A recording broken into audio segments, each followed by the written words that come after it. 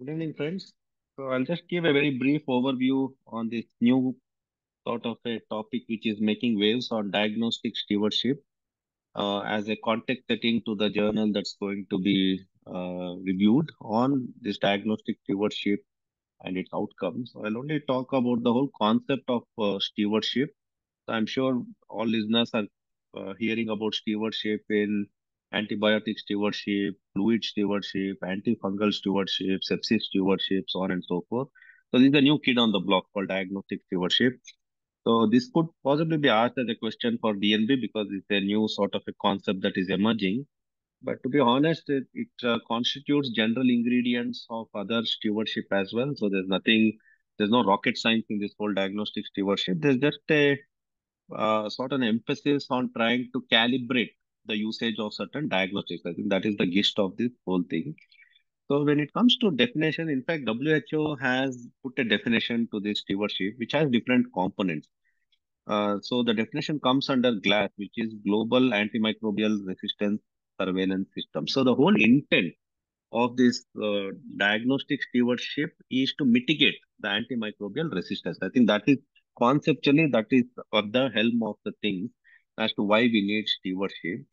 So the definition is coordinated guidance and interventions that one puts in place to improve appropriate usage of diagnostic modality to establish the diagnosis. So the emphasis on is on early establishment of diagnosis by using appropriate tools to guide the treatment properly and to detect the organisms in a timely way and timely reporting and surveillance of the organisms that get identified. So these are the components of this definition. So summarily, you need to put in methods to establish diagnosis very early on to guide the treatment and for surveillance purpose. I think those are the key ingredients of the definition. So one needs to have a good microbiological data to ensure safe and effective care of the patient. And this can happen with accurate and representative antimicrobial resistance patterns that are documented, collated, and archived so that effective care of the patient in an appropriate way based on microbiological data can happen. So I'm sure every listener would know that every hospital is mandated to have their own antibiogram so that you have some sort of a guidance or a pathway in which the antibiotics are rationalized. And one needs to have the resistance patterns that are prevailing in their own system. So this is also part of stewardship, having an antibiogram, having antimicrobial data and the resistance patterns. So optimizing the care is a part of the stewardship. And this will influence the hospital-based treatment guidelines and the strategies to curtail and mitigate antimicrobial resistance. So this is the whole pulse of my diagnostic stewardship, where the efforts are put in place to have a pattern of the microbiological data, have the microbiology specific treatment guidelines with an intent that you curtail the antimicrobial resistance. So that is the whole philosophy of diagnostic stewardship. So when you look at the diagnostic pathway, typically clinician when he or she asks for a diagnostic test, there is some sort of a pre-test probability that clinician should have in mind as to why certain test is being asked based on the clinical context and what is the likelihood of that test being positive is something that is dependent on the expertise and the clinical maturity or clinical acumen of the clinician. And then clinician should possibly have a checklist as to what are the type of tests that needs to be sent, keeping this pre-test probability. And clinician also should be aware as to what are the types of samples that needs to be sent to establish the diagnosis. And it is also important how the samples are processed and whether it's a sequential processing of the samples or a reflex processing of the samples, which will influence the test result and timely sort of a reporting of the laboratory data and conveying it and relaying it to the physician goes a long way. So this is the whole cycle or circle of diagnostic pathway. In any hospital, it would be happening. So making this whole SOP or this diagnostic pathway seamless also is one of the component of diagnostic stewardship. And in the diagnostic stewardship, it is important to have a fairly good knowledge about the type of samples that one should keep in mind in establishing diagnosis. So you could broadly divide the samples into infective and non-infective. In infective, you would have blood cultures, and of course, you will have serum samples, which obviously look for various viral etiologies like dengue, HVSAG, HIV, so on and so forth, and RT-PCR for any of viral upper respiratory infections. So urine samples are the ones which also have to be kept in mind. And respiratory, you have sputum, DPT cultures, BAL, and so in the diagnostic stewardship, the whole emphasis is on molecular diagnostics so that the turnaround time is less and ability to establish diagnosis in a timely way happens much early on. So the whole emphasis is on there is a renewed sort of an emphasis on molecular diagnostics to establish the diagnosis very early. And that is the quintessence of diagnostic stewardship. We are moving from traditional sort of a cultures to molecular based diagnostics as an adjunct to establish the diagnosis early on so that usage of antibiotics can be rationalized very early on and mitigation of resistance can happen. And body fluids also is something that one needs to keep in mind when you're talking about diagnostic stewardship. And non-infective, you would look at hemogram, biochem, and PET. So this is typically the sort of armamentarium of a blood test that one would send. And it is also important when you're talking about diagnostic stewardship that one is cognizant and aware of the type of tubes and the bottles that are used to send the culture. So some of the tubes that are used are ESR gel separation tube, which is used obviously to take ESR, heparin tubes. So this is important in each unit. What are the type of tubes that are being used, and the color codes can vary. So it is important to go back, look at your unit and see what sort of tubes are used for what test. Like in my unit, I don't use heparin tube for coagulation. We use yellow tube. And this is the most commonest tube that is used, no additive tube, which is used for all biochemical tests, uh, like uh, like KFT, LFT, so on and so forth. And sodium citrate tube is also again used for, it's like a no additive tube. And gel separation tube is for coagulation. And EDTA tube is what we use for mainly the CBC, complete blood count, peripheral smear, so on and so forth. So for us, in our unit, the blue tube is for coagulation profile we use, and gel separation tube is similar to no additive tube. So in our unit, the yellow cap one is one we use for biochemical tests, and the EDTA tube we use for CBC, platelets, and hematology, hemogram, peripheral smear, and so on and so forth. So it is important to have a knowledge of this when you're doing diagnostic stewardship because you need to know what is the color coding of the tube and what are these tubes to be used for. And this is important for every nurse that is present to be trained to understand what sort of tubes have to be used for what test. So again, just a reiteration. So light tube is used for coagulation. So yellow or red, which is the no additive, is used for biochemistry.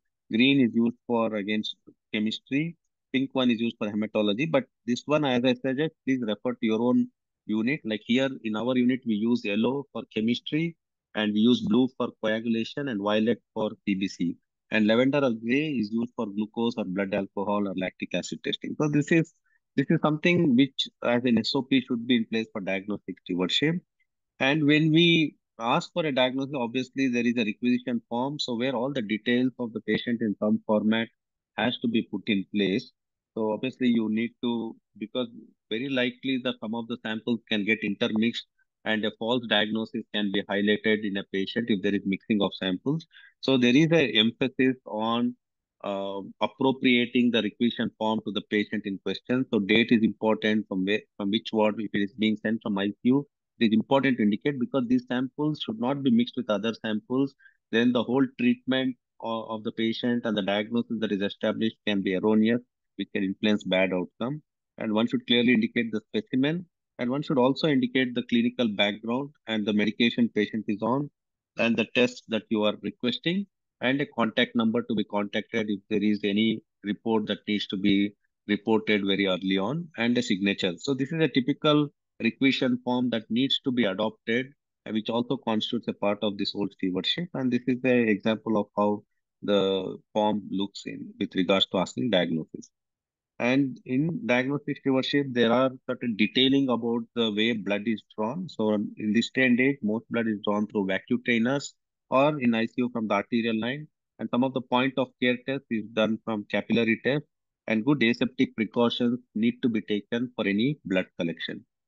So And as I already said, the serum samples are typically used for all your biochemistry.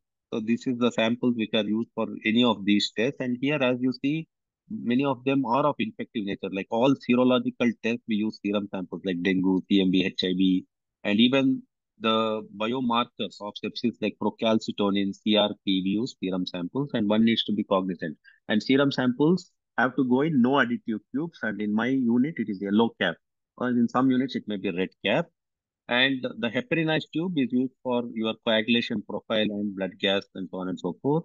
And as I said, the violet tube, which is the EDTA coated tube, is used for your complete blood count, peripheral smear, so on and so forth. So the hemolysis of the sample also can typically give a very erroneous report, and hemolysis of sample can happen when there's contact with water, or if the cold chain is not maintained, or when the tubes are rigorously shaken or prolonged storage, and this can give to erroneous result. So basically, whatever I'm narrative is about taking precautions to ensure whatever diagnosis is asked, an optimal result is obtained, and there's no fallacious report that gets reflected due to sort of a inappropriate coding of the tubes or inappropriate handling of the specimen is what the take-home message from all this is. When we talk about infectious samples, sufficient material has to be sent, and if these tests are sent, it needs to be sent before administration of antibiotics. Any infective samples desirably have to be sent before the initiation of antibiotics. And if the samples are contaminated, they need to be discarded and should not be processed. Oral secretions should not be sent for any testing. Catheter tips should not be sent for any testing because these are all not the standard of care that you send these for any of these microbiological tests. And one should take due care in avoiding improper transport and should be promptly sent to the lab without sort of a significant time lapse. Very often you would have heard they would call back and say sample is hemolyzed, and even the results can get sort of fallacious if a lot of time lag happens between the sample collection and the processing of the sample, either sequential or reflex processing. There should not be significant time lag. So just a brief mention about blood culture, because when you talk about diagnostic stewardship is confined to all different types of infection. So the article that is going to be discussed is diagnostic stewardship, how it influences the respiratory infections. So there are diagnostic stewardship for urinary tract infections, diagnostic stewardship for bloodstream infection. So blood culture, minimum two sets have to be sent. Number, volume, and technique is important. So if CVC is present, one sample should be sent from the central line and one from the peripheral. And peripheral strict aseptic precautions has to be taken. Most importantly, after preparing the part, it has to be dried for 1 to 2 minutes. And surface of the blood culture bottles have to be cleaned as well before you put the culture into the blood culture bottles. And can be kept at room temperature, and the volume of blood is very important, and it is shown minimum the amount of blood in the blood culture should be more than 5 ml, and it is shown that with every ml increase in the blood culture quantity, the yield of blood culture positivity increases by 3%. So minimum is around 10 ml is needed for culture, and preferably it's 20 ml of blood in each blood culture bottle to increase the yield. So with every 1 ml, more than 5 ml, the yield of the culture positivity increases by 3%. And these are the blood culture bottles that one has to be used. So now, talking about why this whole thing has emerged is in the light of rapid diagnostics that have come in, which is the reason why diagnostic stewardship has come. So now there's increased emphasis on using multiplex PCR as a means to reduce the time before we get an answer on the type of infection that patient has, and usage of other modern technologies like MALDI-TOF, which is matrix assisted laser desorption time of flight, and uh, PNA fish, which is a nucleic acid in situ hybridization, nucleic acid fluorescent in situ hybridization. These are some of the newer techniques that are being emphasized to establish the causative organism or causative infection or causative etiology much early on. So now very quickly looking at why diagnostic stewardship? Are there any clinical studies to say the diagnostic stewardship improves the outcome? Yes, there are studies. Very quickly, I won't go into the details of the study, just mention were all diagnostic stewardship. So this is one study where they've used serum procalcitonin to rationalize antibiotics. There are multiple studies. There are at least 10 to 12 good studies where use of serum procalcitonin has shown to reduce the indiscriminate usage of antibiotics and improve the outcome. And this is one of the studies. There are multiple meta-analysis and studies which have come where serum procalcitonin is used as a tool to rationalize antibiotics and curtail the use of indiscriminate antibiotics and even to wean antibiotics. And rapid diagnosis in skin and soft tissue infections has helped us to recognize staph infections very early on and shown to improve outcomes. And this is the study which was published in 2020. And even in acute gastroenteritis, rapid diagnostic tools, molecular based tools, has helped us to recognize viruses like norovirus, enterovirus, or Clostridium difficile infections, which has helped us to establish the diagnosis very early on and give a targeted treatment rather than blanket treatment. And in catheter-associated urinary tract infections, there is an emphasis on having regular audits to establish your COTI rate because in our hospital, we regularly do CRBSI rates, we regularly do COTI rates, we regularly do VAP rates. And this is important as a part of diagnostic stewardship to benchmark how are our infection control measures, how are our bundle practices that are happening, and this is a quality indicator. So basically, the surveillance tools that we use and maintaining the audit trail of VAP rates, CRBSI rates, COTI rates, all this constitutes the whole philosophy of diagnostic stewardship in mitigating the emerging resistance patterns and put in due measures in sort of bundle format to reduce the risk of infections and optimize our diagnostic tools. So when you look, so this is just the last slide, how when we look at the way the diagnostic stewardship works, so there's a patient who comes, you'll evaluate clinically. Then the four components of diagnostic stewardship, like for antibiotic usage, there are 4 Ds. So right drug, right dose, right duration, and de-escalation. So for diagnostic stewardship, it's the right test and the right patient, right time. So there are 4 Ds which I'll talk. And once the rapid diagnostic test is ordered, so we need to do rapid diagnostic test and then you adopt the antimicrobial stewardship, and then you establish the diagnosis and initiate the treatment.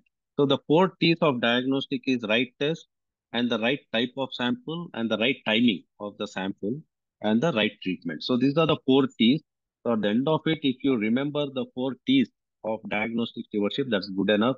So right test, so right type of sample, T is type of sample, right timing of the sample, and initiating right treatment based on this. So in antibiotic stewardship, we talk about 4 Ds: right drug, right dosage, right duration, de-escalation.